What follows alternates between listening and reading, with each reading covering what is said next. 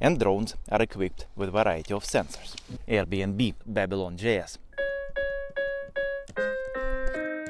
A woman bitten by Spider-Man at Shitterton supermarket. Now weaving cocoons around the city at night. Authorities advise caution.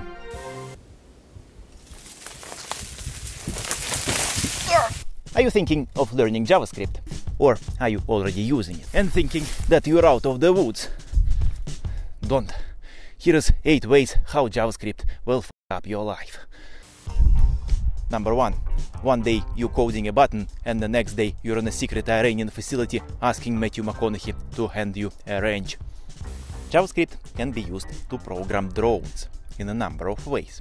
For example, a DJI Phantom series of drones use a mobile SDK that allows developers to create custom apps using JavaScript to control the drone's flight path, altitude, speed, and other parameters. And drones are equipped with a variety of sensors, including GPS, cameras, and accelerometers. So JavaScript can be used to control and access these sensors, allowing developers to create custom applications that can capture and analyze data.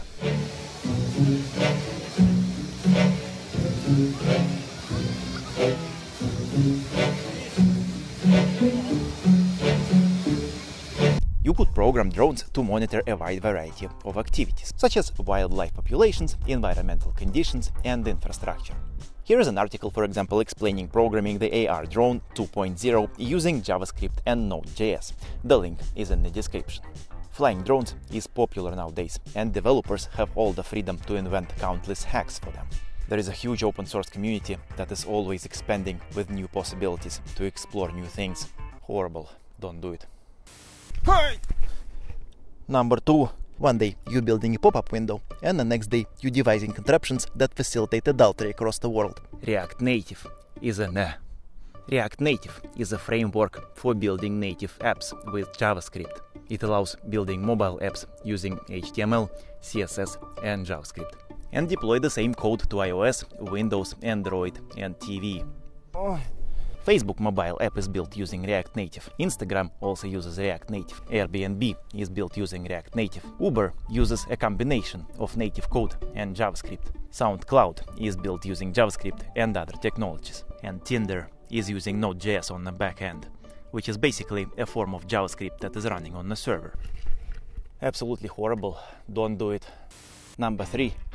One day you're building an image slider. The next day a vacuum cleaner is sliding a grandmother across the floor. Number 3. One day you're building an image slider, and the next day you're an accessory to a global enslavement of grandmothers by their vacuum cleaners across the world. You have to keep in mind that JavaScript can be used for artificial intelligence and machine learning. You can build applications that use machine learning libraries, such as Brain.js, Magenta.js, and ML5.js. They can perform tasks such as image recognition, speech recognition, language processing, and grandmother enslavement.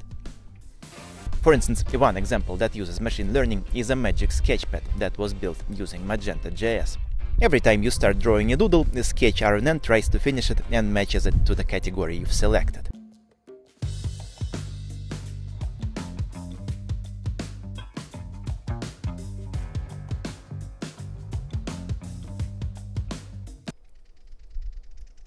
And another one by the same developer called Piano Genie. It uses machine learning to pretend that you're a piano virtuoso.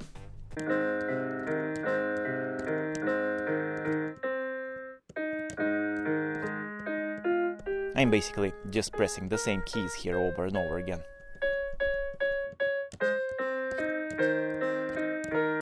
Very few people know, but Luciano Pavarotti built his whole fraudulent career with this app. Horrible, don't do it.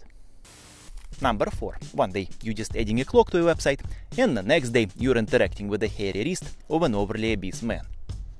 Gordon Williams, a software engineer from Oxford, built a smartwatch called Bangle.js, which allows users to install apps from the web or develop their own using JavaScript. There is a JavaScript interpreter that allows you to upload code and debug it wirelessly with just a web browser. And there is also an online emulator you can try your scripts in.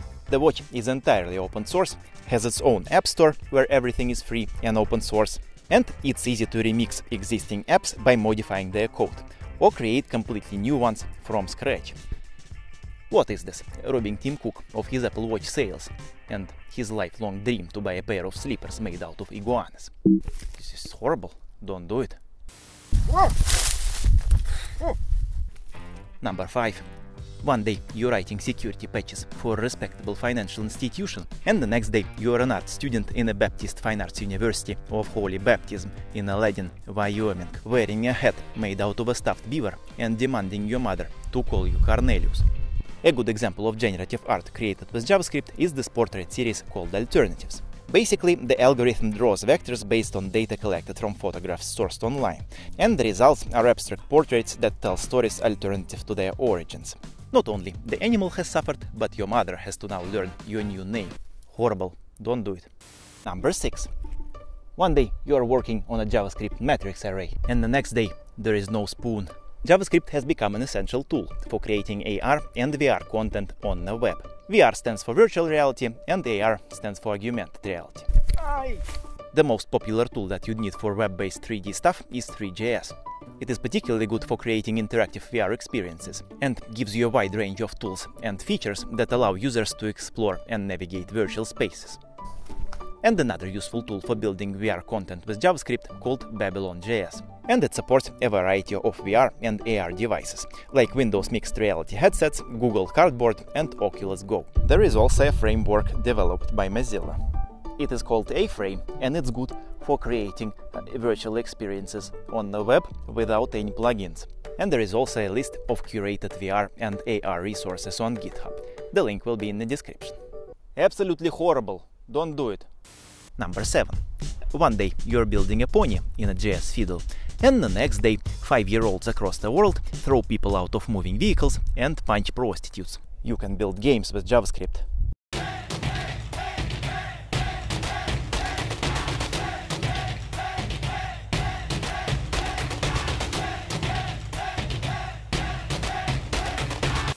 Of course, you wouldn't be able to build AAA games like GTA with JavaScript. But that's how people get hooked. That's how people get hooked in game dev. Besides, nobody says besides in the real world. Additionally, who knows where browsers and JavaScript will be in 5 or 10 years' time. Horrible. Don't do it. And finally, number 8. One day you're petting a turkey, and the next day you fell through the roof into a corn harvester strapped to an elderly woman. No, that's sorry. Just 7 then. Now you know the JavaScript superpowers. The Spider Woman did not choose to have hers. You can. All the links are in the description. Did I also mention I have a video on how Queen Mother tried to help abused girl? Check it out. Thank you very much for watching. Like it if you liked it. Subscribe. Hit the bell. It helps the victims. It helps victims of Margaret. It helps victims of Margaret Thatcher impersonators across the world. Subscribe. Hit the bell. Did I say that? And see you soon.